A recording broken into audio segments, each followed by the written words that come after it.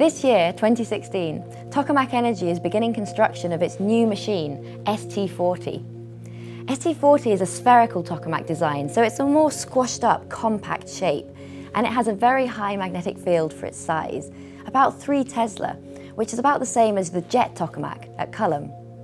ST40 will stand 4 meters tall, 2.5 meters wide, and it will have a plasma volume of a cubic meter. The main aims of ST40 are to achieve 100 million degrees, to test the technique of merging compression to start up and heat the plasma, to see how the plasma behaves in a high-field compact machine. Attaining 100 million degrees, that is fusion temperatures, in a small tokamak will be an exciting step forward for Tokamak Energy.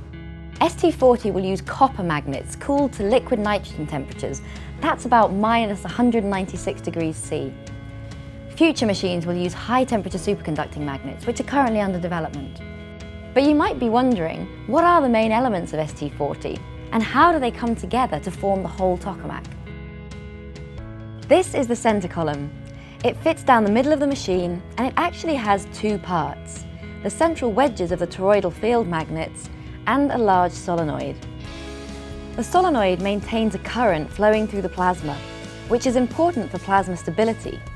But the toroidal field magnets generate the magnetic field that keeps the plasma confined. They come together as follows.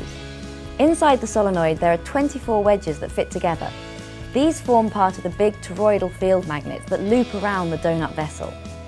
There are 8 sets of 3 limbs that are bolted together and electrically insulated that connect to the wedges in the center column and form the toroidal field coils. Grouping the limbs together makes it easier to access the plasma through the gaps.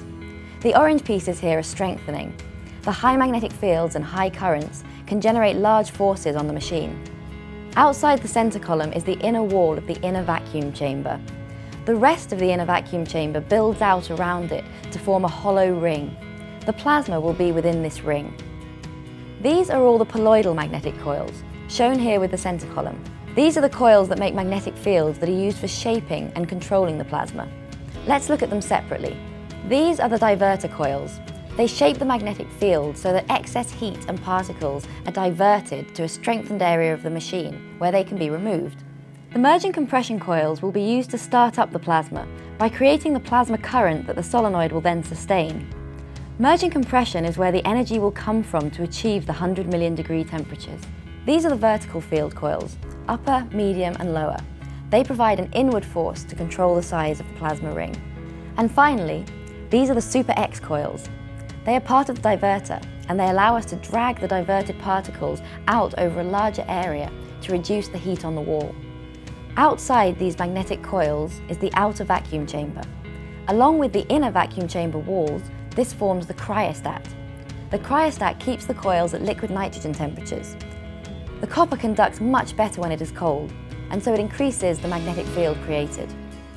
So those are all the important components of ST40. Here's how they'll be assembled. The inner vacuum chamber with the merging compression and diverter coils. The center column and solenoid that slots down the middle. Next come the return limbs and their supports, followed by the outer vacuum chamber and the remaining vertical field coils. This will be ST40, the world's first compact high-field tokamak.